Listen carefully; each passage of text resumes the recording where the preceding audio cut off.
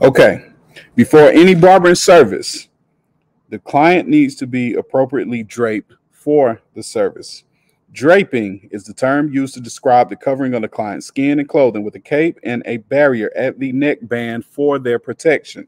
Proper draping for the service being performed is required to maintain compliance with state barber laws and infection control standards in the barbershop. Depending on the procedure to be performed, you will drape a client for either a wet service or a dry service. Wet services, such as shampooing and chemical applications, require protection from liquids. Dry service, such as a haircut or a beard trim, do not require this type of protection, so it is important to use the appropriate drape for the service. Two main types of drapes used are shampoo capes or wet capes and haircutting capes, also known as chair cloths. A shampoo cape is waterproof.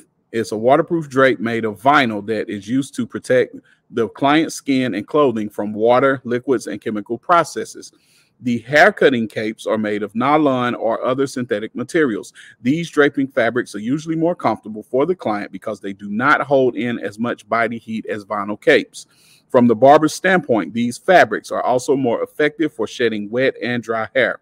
Wet hair has a tendency to stick to vinyl capes, making it more difficult to shake loose hairs off of the drape. Next, let's talk about draping methods, okay? The method of draping to be used depends on the service to be performed.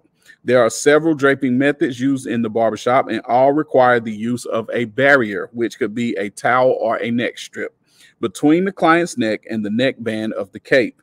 The barriers used are listed below, and we're going to talk about those, okay? Number one, for a shampoo service, a cloth towel is positioned under the cape and folded over the neck band once the cape is secure.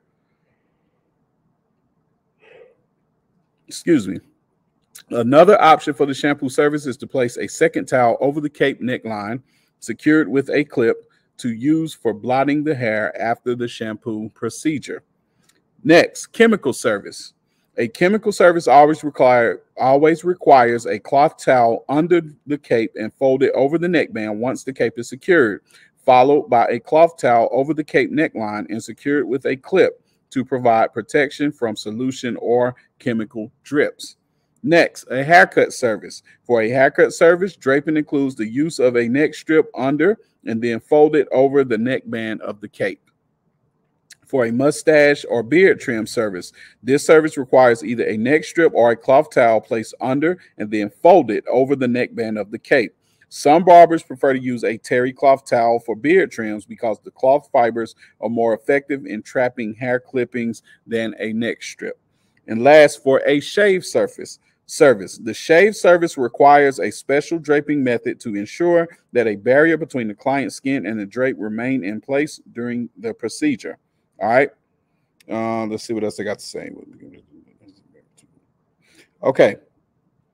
Although several draping methods are presented in this text, your instructor's methods would be correct as well. Hey, everybody, they're talking about me. As long as there is a barrier between the client's neck and the neckband of the cape. And that's what I say all the time. Look, if you got a barrier established, we good. Okay.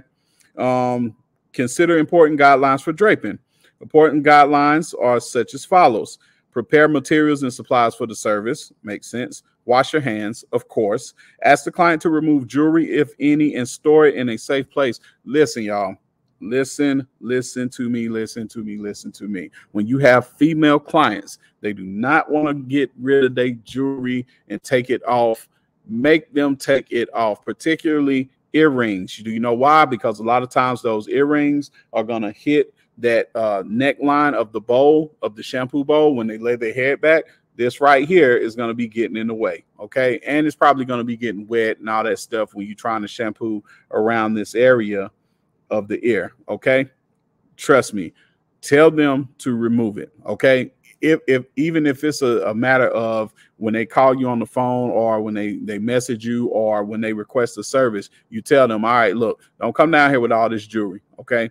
It's usually for me and my experience as a barber, it's usually the women that, for whatever reason, they have a hard time with that step. I don't know what that's about. Okay.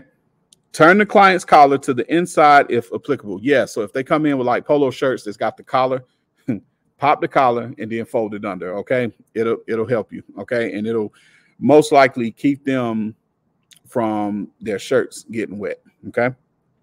And then proceed with the appropriate draping method. All right. Next video, we are going to get into understanding the shampoo surface.